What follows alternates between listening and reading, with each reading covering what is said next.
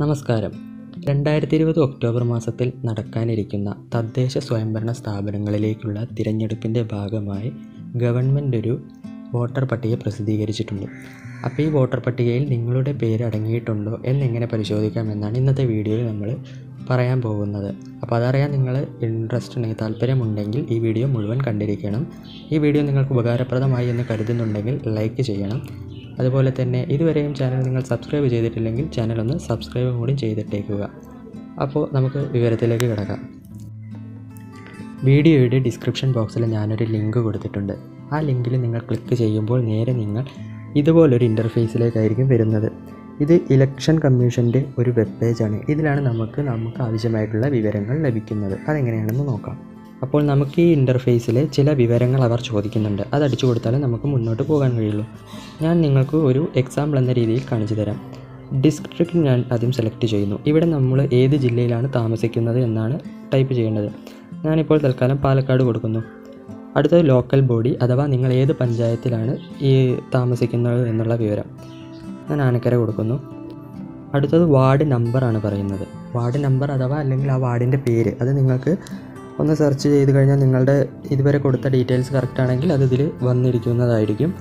ഞാൻ എൻ്റെ വാർഡിൻ്റെ പേര് കൊടുക്കുകയും.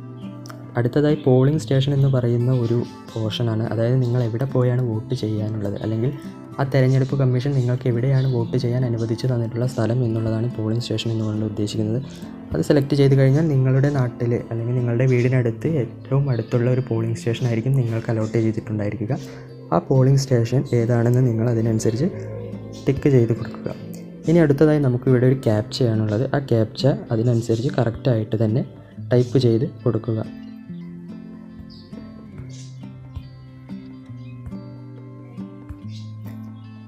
ക്യാപ്ച ടൈപ്പ് ചെയ്തതിന് ശേഷം ഒന്നും കൂടി നമ്മൾ അടിച്ച വിവരങ്ങളെല്ലാം കറക്റ്റ് അല്ലേ എന്ന് നോക്കിയതിന് ശേഷം സബ്മിറ്റ് കൊടുക്കുക. അപ്പോൾ നിങ്ങൾ സബ്മിറ്റ് ചെയ്യുന്നതോടുകൂടി നിങ്ങൾക്കിവിടെ താഴെ കാണാൻ സാധിക്കും ഒരു ലിസ്റ്റ് ഇവിടെ വന്നിരിക്കുകയാണ്. അപ്പോൾ ഇതാണ് നമ്മുടെ വോട്ടർ ലിസ്റ്റ്. നിങ്ങളുടെ പോളിംഗ് സ്റ്റേഷനിൽ വോട്ട് ചെയ്യാൻ വരുന്നവരുടെ മുഴുവൻ വിവരങ്ങളായിരിക്കും ഈ ലിസ്റ്റ് എന്ന് പറയുന്നത്. ഇനി ഇതിൽ നിങ്ങൾക്ക് എങ്ങനെ നിങ്ങളുടെ പേരുണ്ടോ എന്ന് കണ്ടെത്താമെന്ന് വെച്ചാൽ, ഈ ഒരു ലിസ്റ്റ് ഓർഡർ ചെയ്തിരിക്കുന്നത് വീട്ട് നമ്പറിൻ്റെ അടിസ്ഥാനത്തിലാണ്. അപ്പോൾ നിങ്ങളുടെ വീടിന് പഞ്ചായത്ത് നൽകിയ ഒരു വീട്ട് നമ്പർ ഉണ്ടായിരിക്കും. ഇതിൽ നിങ്ങളുടെ വീട്ട് നമ്പർ കണ്ടെത്തിയാൽ നിങ്ങളുടെ വീട്ടിൽ വോട്ടിങ്ങിന് അർഹത നേടിയവരുടെ പേര് വിവരങ്ങൾ കാണാനാകും. ഇനി നിങ്ങൾക്കിതിൽ കാണാൻ സാധിക്കുന്നില്ലെങ്കിൽ പോളിംഗ് സ്റ്റേഷൻ ചേഞ്ച് ചെയ്തിട്ട് ഒന്നുകൂടി ട്രൈ ചെയ്ത് നോക്കുക. എന്നിട്ടും കാണാൻ കഴിയുന്നില്ലെങ്കിൽ നിങ്ങളുടെ പേര് ഈ വോട്ടർ പട്ടികയിൽ ഇല്ലെന്ന് മനസ്സിലാക്കാം.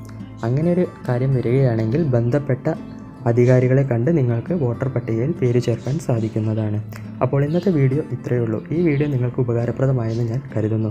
നിങ്ങൾക്ക് ഉപകാരപ്രദമായിട്ടുണ്ടെങ്കിൽ ലൈക്ക് ചെയ്യാനും ഈ വീഡിയോയ്ക്ക് എന്തെങ്കിലും പോരായ്മകളുണ്ടെങ്കിൽ താഴെ കമൻറ്റ് ബോക്സിൽ കമൻറ്റ് ചെയ്യാനും ഇത് മറ്റാർക്കെങ്കിലും ഉപയോഗപ്രദമാകുമെന്ന് നിങ്ങൾക്ക് തോന്നുന്നുണ്ടെങ്കിൽ ഇപ്പോൾ തന്നെ ഷെയർ ചെയ്യാനും മറക്കരുത്. ഇനിയും ഇതുപോലുള്ള വ്യത്യസ്തമായ വിവരങ്ങൾ നിങ്ങൾക്ക് ലഭിക്കാൻ ആഗ്രഹിക്കുന്നുണ്ടെങ്കിൽ തീർച്ചയായും നിങ്ങൾ ഈ ചാനൽ ഇപ്പോൾ തന്നെ സബ്സ്ക്രൈബും ചെയ്തിട്ടേക്കുക. അപ്പോൾ പുതിയൊരു വിവരവുമായി അടുത്ത വീഡിയോയിൽ കാണും വരെ ഗുഡ് ബൈ.